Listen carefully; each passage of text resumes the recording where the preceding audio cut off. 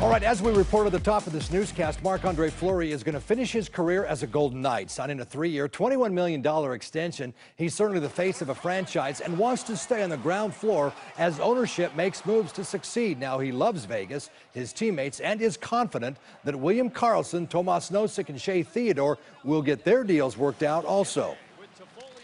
We're a group of guys. We have a great chemistry, and I know that the team knows it too, right? And I'm sure it's a matter of time, but I'm sure they'll all be back, and we'll be back at doing our thing pretty soon. All right, this extension keeps the goalie position secure for a few years while the team searches and grooms somebody to take Fleury's place when that time comes. Meanwhile, this is what fans get excited about, really. Let's head in the newsroom where Kevin Martin found some of those fans who are thrilled with today's announcement. Kevin.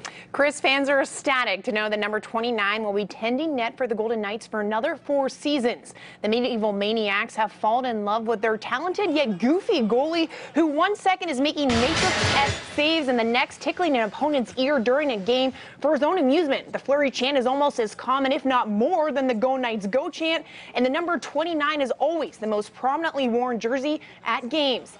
He is no doubt the face of the franchise, and the fans are no doubt overjoyed to know he is staying in Vegas for the long haul.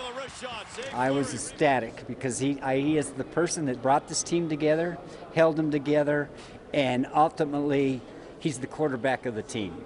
And he's done everything spectacular, and you couldn't ask for more, and I couldn't be happier, and I'm sure the rest of Vegas is as happy as I am. I think it's very huge. I mean, he's kind of the face of the franchise. And to be a good NHL team, you have to have a really good goalie and to be competitive, and clearly he is a great goalie. So Fleury is 33 years old, so in 4 years he will be 37, and as you mentioned earlier, Chris, it appears Fleury will finish his NHL career in Vegas. Live in the newsroom, Kevin Martin, 8 Sports Now.